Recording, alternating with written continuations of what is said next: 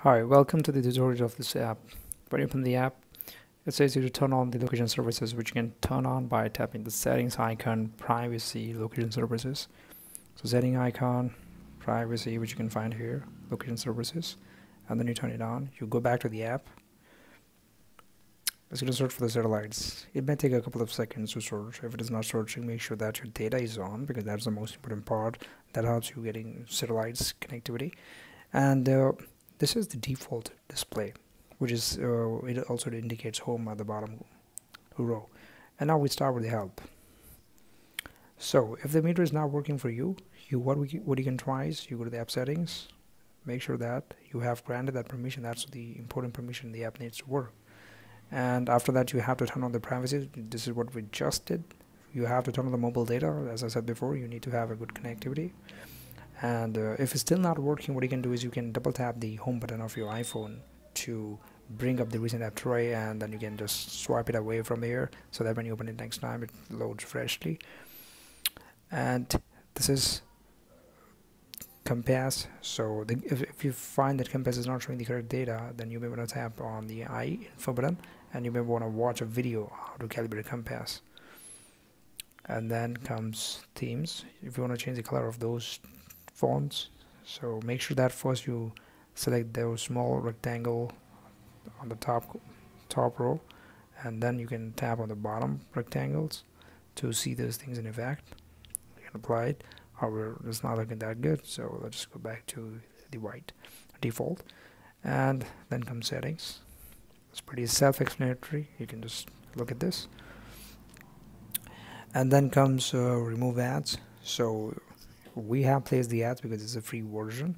However, if you can get rid of all the ads for free, if you watch a small video ad, which is going to be like 30 seconds long, and the ads will be removed for 24 hours. It's going to be a great experience for you if you give that a try.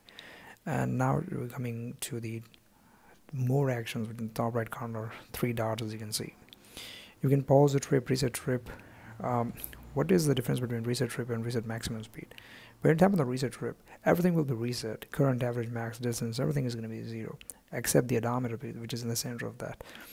And if you only go for reset maximum speed, that will only reset the maximum speed, which you can see the third parameter after current, average, maximum. This is the only one which will get reset if you go for reset maximum speed.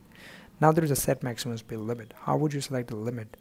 And it says click on the speed at the top left corner of the screen. Can you see this speed limit? So you can, if you can't really see it, it's right there, right next to this hamburger icon that we have. So when you click on this, here you can select the speed limit. And now you would ask me that where is the 45 miles per hour? I want to go to the 45 miles per hour. No problem. You can long click 40. You can change it to 45. Done. You can long click 50. You can change it to anything like 5. It depends on you what you're gonna set. And once you're done with that, you just click on that particular part. Now 20 miles per hour select. Now 80 miles per hour select. And now there's no limit. And the next thing is set minimum speed limit. Now if you drive lower than this, then the app is gonna vibrate or is gonna produce some sort of sound to indicate you are driving lower than what you specified. If you have any incorrect readings, please contact us. Let us know what was wrong. We're gonna try our best to figure out the bugs which we may have in the app. And then comes odometer. You may want to reset the odometer, so you can do it. For example, you forgot to use the app when you were going somewhere, you just forgot one trip using the app, so you just can come back here, you can reset the odometer in case you find it. There is a location which will give you the current location, and you can also view it on the map. I'm not going to do it right now because it's going to be a simple thing to do. And then we have a save button, which you can see on the top row, save trip. So when you click on this, it's an optional whether you may want to give a name. Otherwise you can just tap save button without filling any information. That trip will be saved. You want to tap on the view, and here we go. This gives you the overview of a trip. You want to go into the detail, you just click on it, and here we go, the details. If you have any problem understanding what those parameters are, you can just tap on the information. And if you want to rename a trip, you tap on this pen icon, right next to the trip name, and you can change it whatever you want. For example, I want to say that, okay, home, done. So and now we also added logs. So when you click on it, it brings logs. What are logs? Logs are actually giving you the timestamp, what speed it was during that time, what was the accuracy of the app, latitude, longitude, things like that. As you can see, the accuracy started from 65 meters and has gone to 5 meters. So lower the accuracy is, the better. The lower the accuracy in meters, the more accurate the app is. So 5 meters, you are very close. You are in the radius of 5 meters. So which is more accurate than you are in a radius of 65 meters. And anything less than 10 is considered good, and anything less than 5 or close to 5 is considered excellent. So you can use this logs to show to the cops when you get pulled over for speeding or things like that. So you have a way to protect yourself. Every minute is shown in this. You can have a look, and you can click the address, which will give you the address when you started the trip, the address when you ended the trip, theoretical distance. Now this is the distance between 2 points. It's more like a straight line. What is the exact smallest distance between the 2 points, irrespective of the ways and roads which you have between the 2 paths. It just to give you an idea. When you come back, you want to delete a trip, you just can swipe it from the left to right or from right to left, and it will delete the trip. You can undo to bring it back. Status is going to show you all the trips. Right now I just have one, so that's what it shows. And let me just reset it to 0 so that things remain pretty nice. Now here we see the moving time, idle time. The moving time is the time when you are actually moving. So I'm not moving, I'm in a room, so it's not gonna work.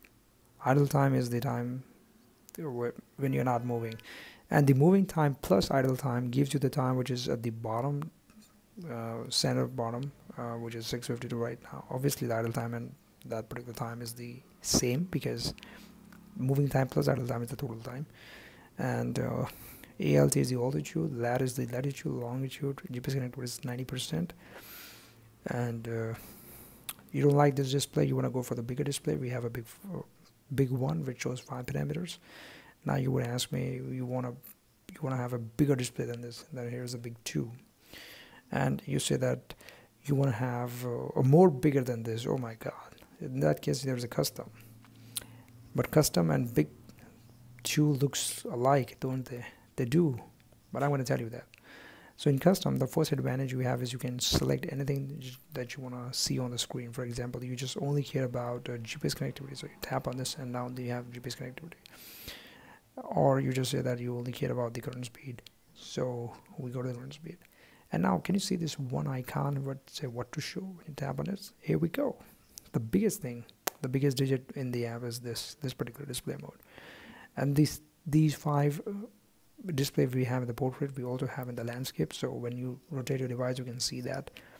So right now I'm gonna go back to this board, and when you wanna exit the app, you can go back to the setting, privacy, location services. The way you started the app, you just can go back and turn it off.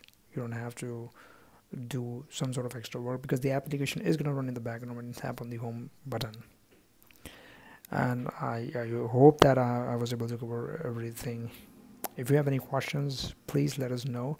Yeah, I forgot to tell you what is HUD, which is the head-up display. So as you can see, this is more like a mirrored image. So the mirrored image is exactly the mirrored image. It comes very handy when you're driving at night. You want to put your phone on the car dashboard, and the phone is going to show reflection on the car windscreen, and you can see the numbers in little bit bigger fonts on the car windscreen. It's gonna look super nice. Give it a try, you're gonna love it. And if you have any questions, please let us know. You can contact us here. We're gonna reply you within 6 hours, and we reply to every single email we receive. Thank you so much. Hope you like this app. Thanks a lot.